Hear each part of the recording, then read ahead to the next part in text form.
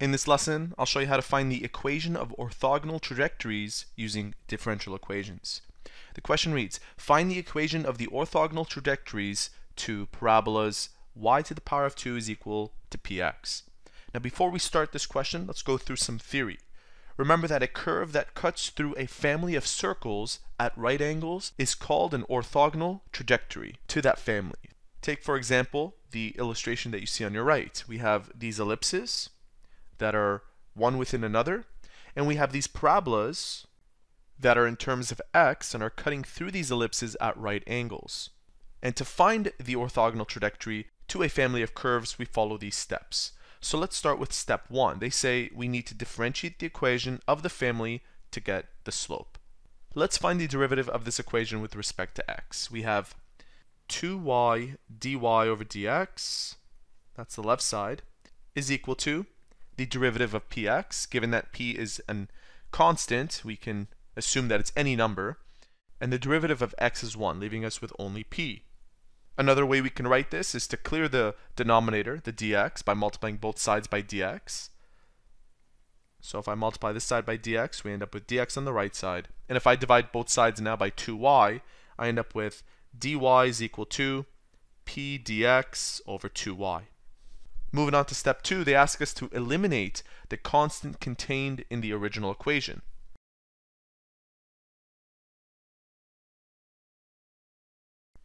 The constant p from the original equation is y to the power of 2 over x.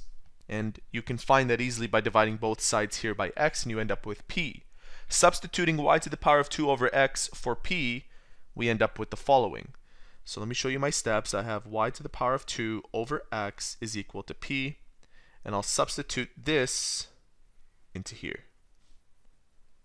This gives me dy is equal to y over 2x dx. And if you're confused by that, I'll show my work on the side. I have y squared over x dx over this part, 2y. Pretend that this 2y has a 1 underneath, so we flip this and we multiply. We have y squared dx over x times 1 over 2y. One of these y's cancels out with this one, leaving you with y dx over 2x as shown. In step number 3, they say take the negative reciprocal of the slope to get the slope of the orthogonal trajectory.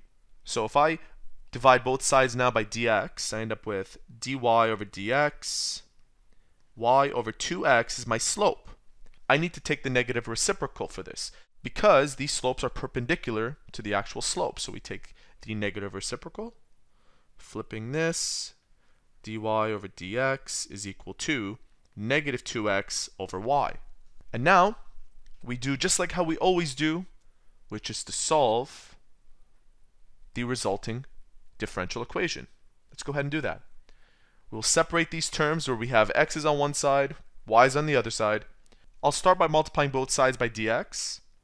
Multiplying this by dx cancels that out.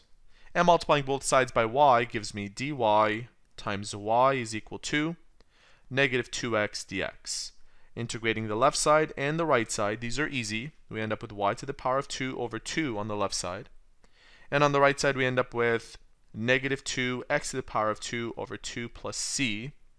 This cancels out, leaving me with negative x squared plus c. Bringing that over, and we end up with y to the power of 2 over 2 plus x squared is equal to c. And the equation that you see right here represents the family of ellipses. And there you have it. That is how to find the equation of orthogonal trajectories using differential equations.